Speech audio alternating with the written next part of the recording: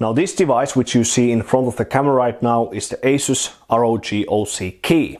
It's the predecessor of the ASUS ROG OC Panel, which was introduced in 2013 with the Maximus VI Extreme motherboard for the Haswell CPUs. The OC Key came originally with the Rampage IV Extreme motherboard in 2011 for the Sandy Bridge E CPUs and with the Maximus V Extreme motherboard in 2012 for the Ivy Bridge CPUs, like the 3770K for example.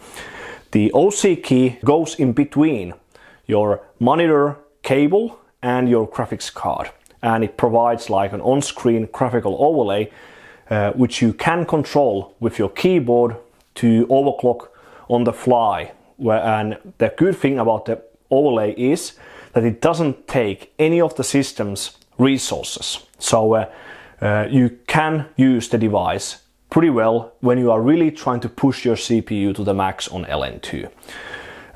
When I was pushing my best 3770K on LN2 last year for the single-threaded top scores, especially like the SuperPi 1M and 32M, I couldn't use the OC Key device at all because I didn't have the correct firmware on this OC Key over here for the Maximus V Extreme motherboard.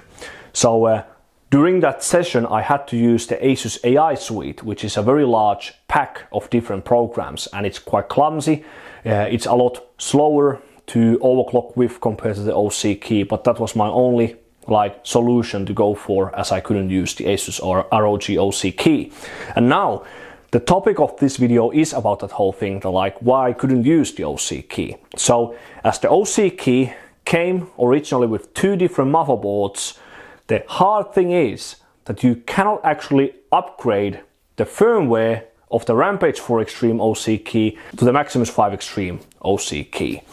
Even though as upgrading the firmware of the OC Key is heavily advertised in the user guide booklet that comes with those motherboards, and even on the ASUS ROG website, you cannot find the correct firmware for the Maximus V Extreme motherboard at all. It doesn't exist in the support page on the Maximus V Extreme at asus.com.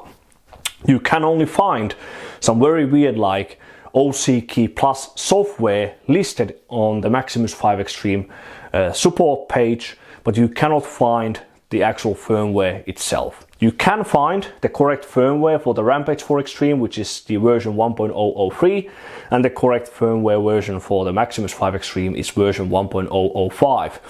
I tried to get this thing solved. I really wanted to see could you actually find the firmware anywhere, but I couldn't find it at all. I even made a post about that thing on the HardwareBot forums, but I couldn't get a good enough reply to get this whole thing working. So what I did was that I started looking for the Maximus V Extreme OC Key based on the barcode label that's on this side of the device itself. The easiest one to recognize is the battlefield-free version of the Rampage IV Extreme, as it's clearly mentioned over here on the top part of the barcode label.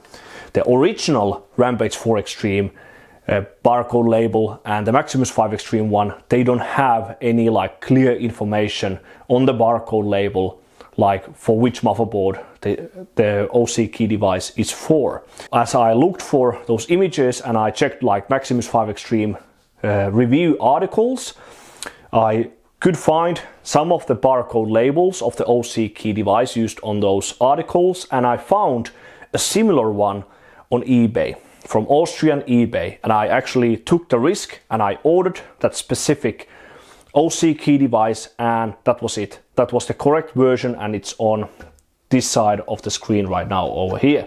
I already tested this OC Key with my Maximus V Extreme, and it does have the correct firmware, and this is how the barcode label of the Maximus V Extreme OC Key looks like.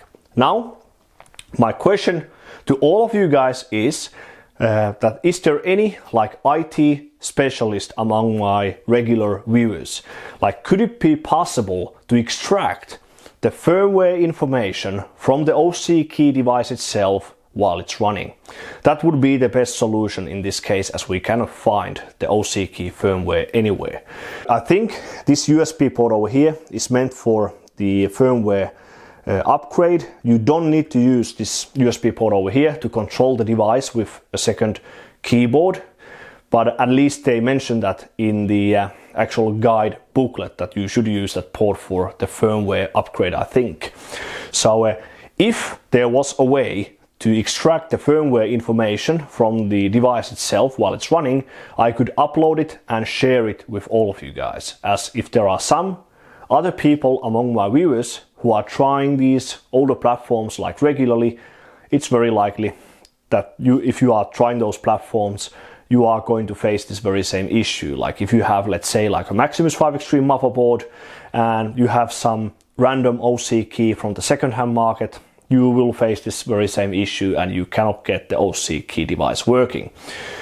But yeah, that's a very hard question. I already asked Elmore, for example, and he didn't have any idea at all that could it even be possible or how to even do it.